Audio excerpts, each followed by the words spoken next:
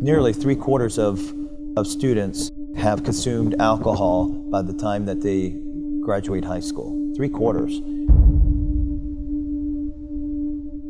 There's a lot of risk to underage drinking.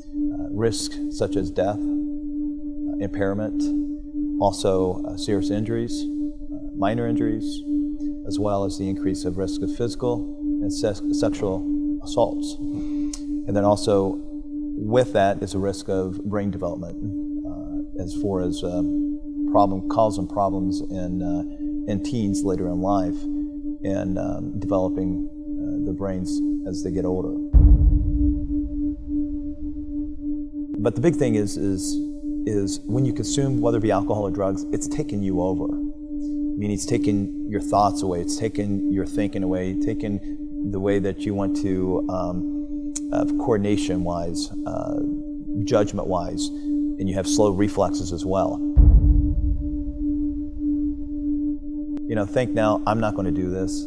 I'm not going to be associated with people who wants to consume alcohol underage, be at parties or around friends who is going to consume it. You know, be the person to step up and say, dude, you know, I'm not going to drink it.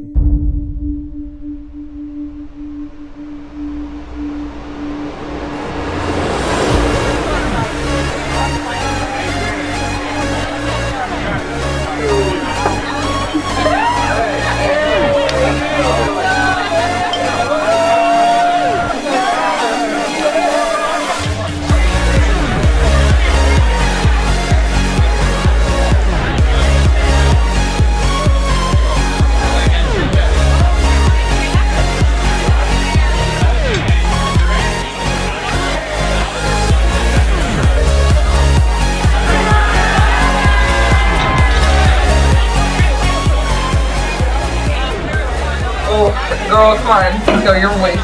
No, there's one more step. You said that 10 minutes ago. Come on, let's go find Mom and Derek.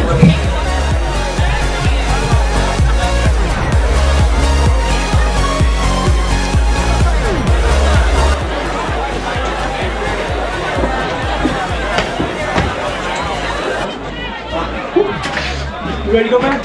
No. No, we gotta go, bro. Let's go, let's go. Yeah, they're too drunk. They don't. Let's go. I'll take one of those. Yeah, let's go. No, we're good. Are you good? Okay, let's go, guys. Woo! Alright, man. Alright, bro. Alright. Man, you have a good night, man. Yeah, good night. Yeah, bro. Yeah, man. Shit. Good night, buddy. See you, man.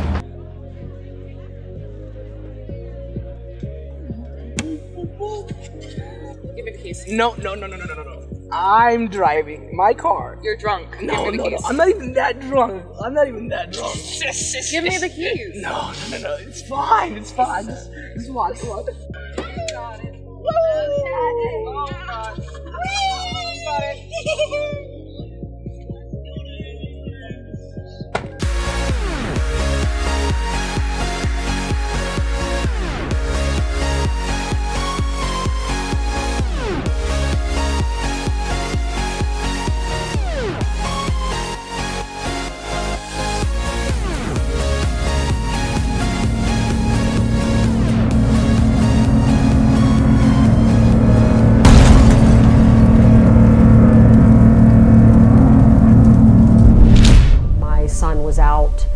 At the bar with his friends.